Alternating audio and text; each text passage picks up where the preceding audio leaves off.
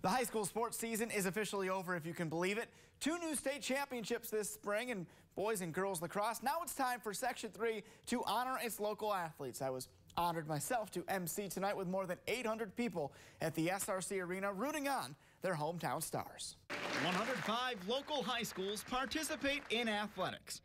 It's a landmass that stretches from Cortland County east to the Mohawk Valley, all the way through the North Country. I love to represent my school in every way possible, but just to have my academics and athletics be put here is just great. 2 representatives from each school honored at the Section 3 Scholar Athlete Dinner.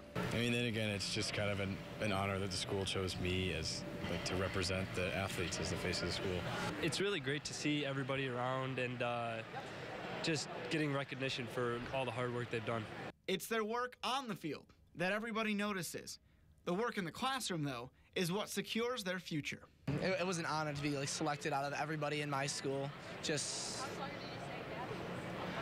being with 31 out of 165 valedictorians in other schools, that's just insane. It's just a privilege.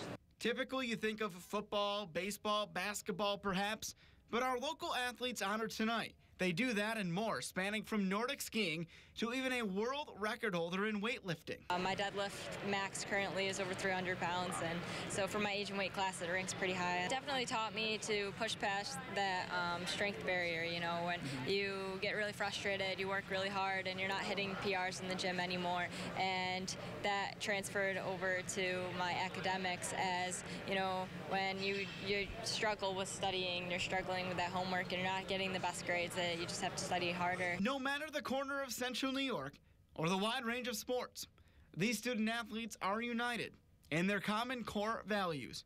Hard work breeds success. Just knowing that someone's got your back and that, you know, not to be the star on the volleyball court or to be the star runner on the relay, you know, just learning to depend on people and also learning to balance, like I said earlier, and just learning to have fun. Not everything has to be a serious competition.